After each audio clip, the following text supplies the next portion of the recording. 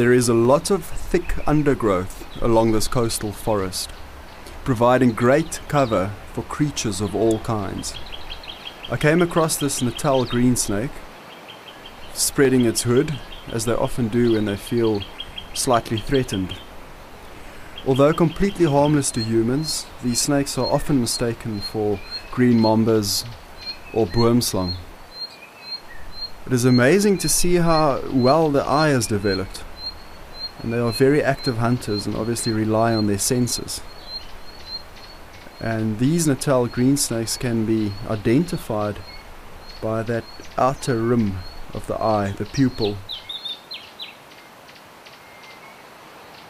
I think it might have been using this particular path last couple of days. So you can see it rubbing up against the stem. And there's definitely some markings there.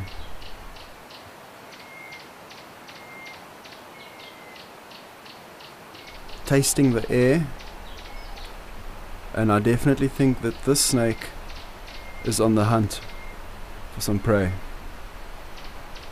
They feed on chameleons, small birds, frogs, and sometimes insects. It's a beautiful snake.